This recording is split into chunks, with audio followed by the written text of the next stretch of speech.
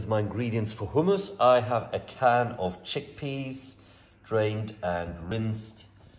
Then I'm going to use some lemon, garlic, tahini, olive oil, and season it with salt and pepper at the end. We're also going to learn about these two machines here, the food processor and the chopper. So with a food processor, you've got to make sure that it is assembled correctly. And that means the bowl of the food processor goes on here. You can see it's got some grooves there where it clicks in, and then the handle sticks straight out, sort of clicks in here. Then the blades, you can see that's got a hexagon shape bar there.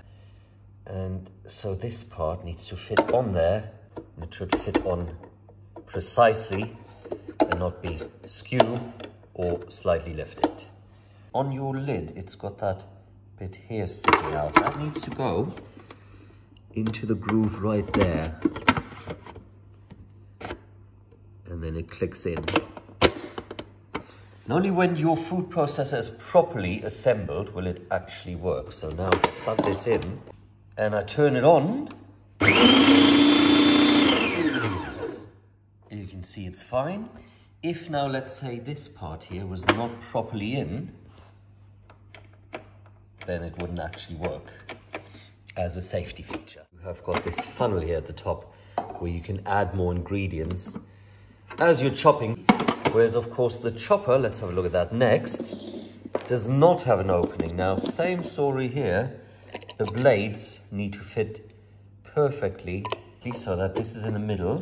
And this, again, will only fit together when it's done exactly right now. So right now I can see that's not sitting very flush. So probably got an issue. And there we can see down here with my blade, that is not really sitting on there as it should. So give that a little turn. Fit this part on. And then the rest is easy. Take the top bit. Again, you will see little grooves here, and they need to go into these bits. It will only turn on if it's actually connected properly here. And then we press on here to make this work. So I'm going to put in half the chickpeas in one, half in the other. Set just a handful aside to garnish later. And then 60 milliliters of oil.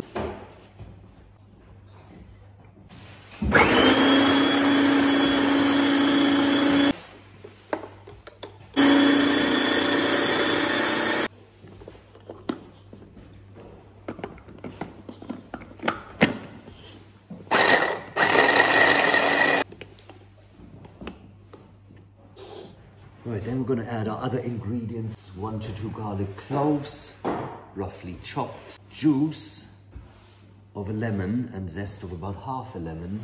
And then 3 tablespoons tahini. Lemon. Stir your tahini before you use it because it tends to have an oily layer on the top.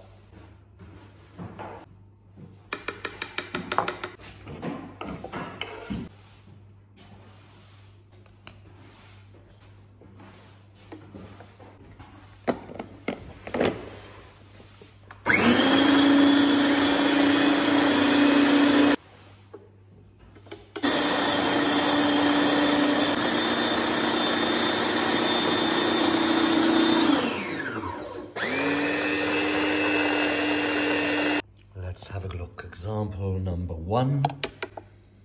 This is really sort of the consistency you want. If it is a little bit coarse, you can always put in a little bit more oil if you have, or otherwise a little bit of water, and then use a spatula to get this out of the food processor into a bowl.